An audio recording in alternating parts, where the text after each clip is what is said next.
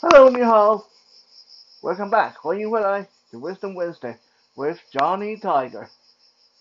The date is February 8th, 2023. It is cold and dreary outside, but thanks to modern technology, you can still enjoy a slice of summer inside. Get some potted plants on the windowsill, or just look out the window if you have a nice tree in the backyard. Um, Turn on the heater, put on your summer outfit, and either get your computer or your Echo device to play some cricket or cicada sound like this.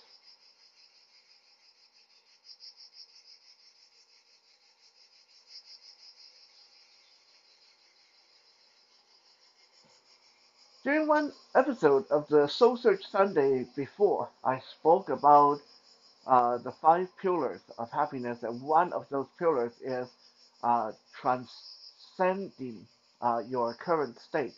The pillar of transcendence is to go above your current situation and your current state.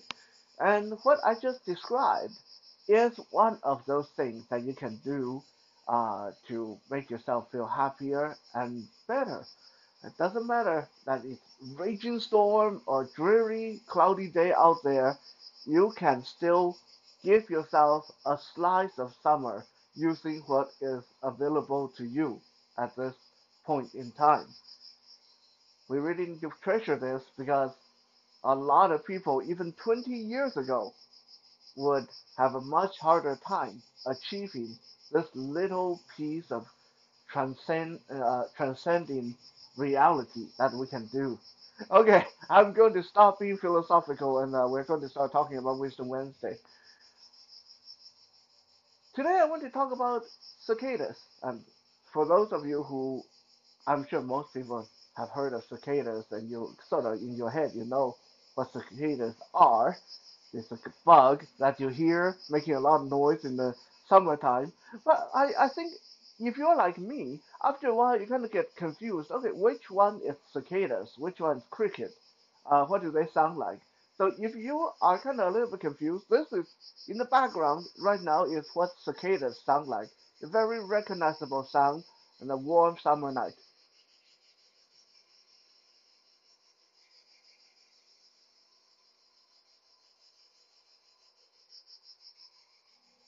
Yeah.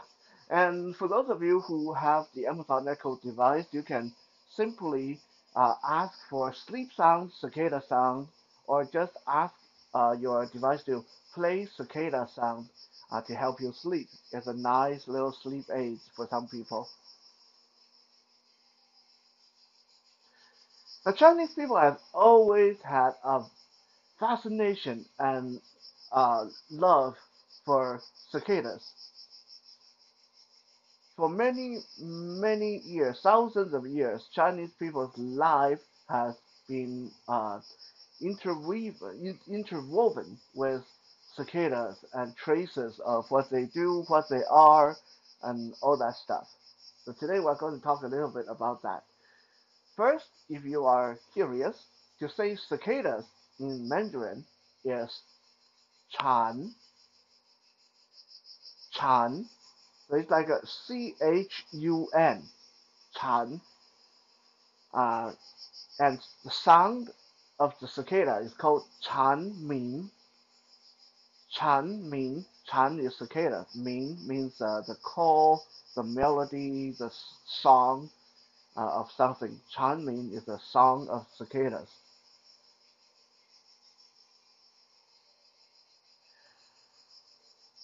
First, why do Chinese people have such a deep love and fascination for cicadas? Well, first let's look at what cicadas represent. Cicadas, the sound of cicadas usually is the sound you hear in summertime. And for most people, that is usually the happiest time of the year. It's a time of year where they have the happiest memory. the time of the year where a lot of fun things happen, a lot of good things happen, parties, concerts, weddings, and outdoor events, and fun and games, and staying up to watch the star sky, and sitting in the yard and have do barbecue. Uh, there's a lot going on in summertime that even if you don't partake in those events now, you must remember some of these fun times, fun summer nights, summer days from your childhood. Swimming in the river, hanging out all day at friends' houses, and uh, just wandering aimlessly through the town, looking for something to do. Yeah, those lazy, boring, sometimes monotonous summer days, they have some very powerful memory. So the sound of cicadas is very nostalgic for uh, Chinese people. Because of that, it's a sound that brings back memory of happiness, of a fun and joyful time. The fascination for cicadas go even deeper in that adult cicadas, well, actually, nymph cicadas, for those of you who don't know your bug terminology, nymph is what we call the juvenile form of insect. Alright, so uh, cicadas, they feed almost exclusively on sap, on tree sap, plant sap. So they burrow into the plant, the roots, and they drink the sap from the plant. Traditionally speaking, uh, Chinese people have always thought that cicadas survive on the dews that you see, the little the morning dews you see on the leaves and bark in the morning. People didn't know that they were drinking the sap from inside the plant. So people assumed that cicadas were living off of the morning dews, the little driplets of uh, condensation, moisture that you see on plants in the morning. Now, why is this significant? Because morning dew uh, in Chinese mythology, this is something that very, very sacred. Uh, a lot of emperors in throughout Chinese history actually set out special collection plates, special collection vessels under trees and flowers and leaves just to collect that dew because it was said that the dew must come down from heaven. So these were not regular water. These were uh, uh, uh, uh, uh, elixirs from heaven itself. And if you drink enough of it, you can become immortal. Okay, so uh, even now, if you go to a Chinese museum, a history museum, you'll see a lot of these dew collecting vessels that the emperors would have. And these were very, very sacred stuff, very religious, very ceremonial. They have to be guarded very carefully. Okay, only the emperor were allowed to drink the dews that these vessels collect. And you can imagine, I mean, collecting dews from leaves and trees and try to fill, never mind a bucket, just try to fill a cup can take a while. Right? So, since Chinese people traditionally believe that dewdrops, the morning dews, is linked to immortality, then it would follow that logic that the one insect that eat nothing but morning dew would be immortal. So Chinese people have always romanticized cicadas as a bug that is immortal because they live purely on the dew they collect on the leaves. Now, of course, nowadays we know that that's not what they're doing. They actually drink the sap from the plant. So anyway, that is one area where beautiful folklore cannot withstand the test of science. So uh, there's that.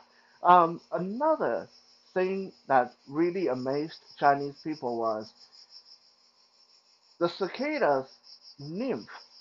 Again, that means the juvenile form of cicadas can live underground from anywhere between 2 to 17 years before they come out of the ground, climb up a tree, and then they shed their outer shell, their exoskeleton, and grow wings and become adults. And so this is a long and arduous journey. Like imagine this tiny little nymph cicada that doesn't have wings, that living underground, have to survive down there for 17 years, and then 17 years later, it comes out of the ground, have to climb up the nearest tree. I imagine that climb is quite difficult. And then once it gets to the top of the tree, finally it can molt and shed its exoskeleton and then grow wings, and finally, after all that, become an adult. And the sad part is, after they become an adult, they can only live for 1 month on average. So it's because of this long, uh, arduous transformation period that Chinese people viewed cicadas as a symbol of hardworking people finally reaching the top. They become a symbol of if you work hard, then one day you can get to the treetop and grow wings and fly high and sing loud like the cicadas. Cicadas became almost an inspirational insect to inspire people who were working hard and trying to uh, climb up the corporate ladder or trying to improve their life.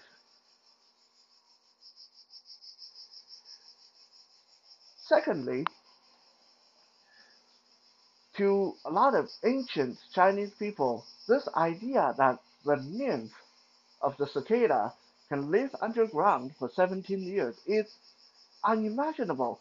To them, that's not how it worked. To them, what happened was the nymph actually go underground and then they die and then they come back to life. So the cicadas became a symbol of resurrection in early pagan religion. In fact, in many of the ancient graves that had been excavated, people had found a little religious device. It's a cicada made of jade that was placed inside the mouth, right under the tongue of the deceased. So it was said that if you put the jade cicada in the mouth of the deceased, this will help the deceased uh, come back to life, be resurrected, and get a second chance in life, or at the very least, help them to move on to reincarnate much faster. So the cicada became this powerful symbol of reincarnation, rejuvenation, resurrection, because people believe that the way the young cicadas can live so long underground and then come out and become adult after 17 years was a power of resurrection and rejuvenation.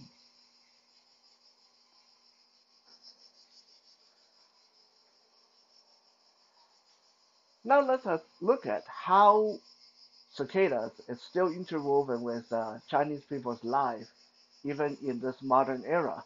Number one, uh, catching cicadas is quite a fun and game and a money maker for some poor people, some of the country folks. Now, there's two different forms of cicada catching. One is you want to catch the nymphs just as they come out of the ground and they're climbing up that tree. Before they turn into adults, you want to catch them that way. So in the early summer time, when the summer just starting and the nymphs of the cicadas just starting to come out of the ground, there's a lot of Chinese people that will go out in the evening with flashlight and they will shine that flashlight on the tree trunk. And you will see a lot of young cicadas trying to climb up the tree so they can uh, do their transformation. And then you can just easily pick them up with your finger and drop them in the jar that way. Okay, this is the first form of cicada hunting, is catching the young cicada. Why do people do that? Well, sadly, some people just like to take them home and watch them do their transformation thing at home. And some people think it's fun to watch that. But a lot of people will catch these young cicadas for food. Apparently, they are quite tasty. It's not something that I care to try, but just in case you guys ever get a mind to try it, here is a recipe. I didn't make this up. This is a real way of cooking cicada. Now, you want to cook the cicada right after it molt. So it shed its exoskeleton, but before the body grow the new skin, before the wings come out. So you want to catch it right on that cusp between its transformation. And because this is when the body of the cicada is the softest. If you try to eat it after it grow wings, it's really hard. Um, so after you catch the cicada, you take a big bowl of soy sauce and mix it with uh, red pepper and garlic and green onion, and then you drop the still living cicada into this mixture and let them marinate for the entire evening. After a day, you take this batch of marinated cicada and deep fry them, like how you would deep fry shrimp or fish or stuff like that. Uh, I was told that it's a little bit like popcorn shrimp. Again, it's not something that I want to personally try. I'll just take people's word for that. Uh, it's a little bit too disgusting for me, but hey, no judgment. If you like it, you like it. The second form of cicada hunting is hunting for the adult. Now, hunting for adult cicada is very difficult because, well, first of all, they are very high up in the tree. Second, they can fly, so by the time you get up that tree, they fly away. And also, cicadas are quite a bit stronger than bugs like ladybugs or um, dragonflies. So catching them, you require something more sturdy, more extreme. So what a lot of people end up doing is they uh, put glue at the end of long poles and they pinpoint where the cicada noise is coming from inside in the tree, and then they reach up with this pole with glue on the end and try to snag the cicada, get them stuck on the pole this way. There's also a almost sport-like way of hunting for cicada. It's very, very difficult, but some people can do this. Rather than glue, they'll put a lasso made of uh, either wire, like really thin fishing line, or piano wire, or even hair from a horse's tail. They'll put a lasso at the end of the long pole, and they'll try to lasso the cicadas. Honestly, I don't know how people can even develop this skill. It's really, really difficult. But some people are so good at it, they really can lasso cicadas out of the tree this way. So what do you do with adult cicadas since they are obviously too tough to eat? They're no good for eating. Well, they still have their uses. A lot of people like to just keep them at home to listen to their sound as a very primitive way of sleep sound, or because the female cicadas do not sing, so the female cicadas usually end up becoming bird food. People would sell them to people who have bird, and supposedly eating live cicadas make the bird extra healthy or something like that. The exoskeleton that the cicada molt when they turn into adult is also a source of money for a lot of Chinese people because the exoskeleton of the cicadas is a very important ingredient in a lot of Chinese medicine. So in the summertime, a lot of children that don't have a good household or steady source of income will go out there and try to find the exoskeleton from the cicadas in the trees and the ground and bring them to sell to herbal medicine shops to get some pocket change.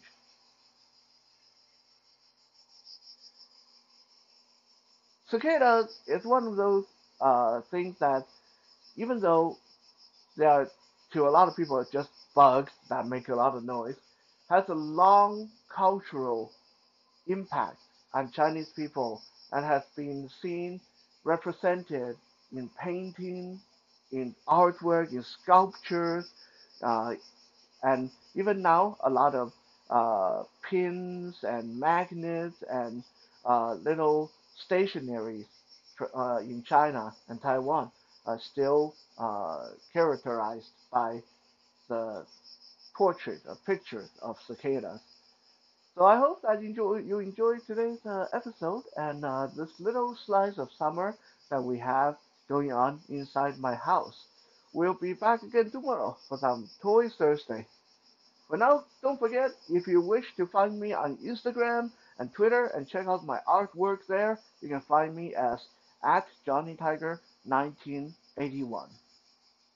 For now, 谢谢 and 再见。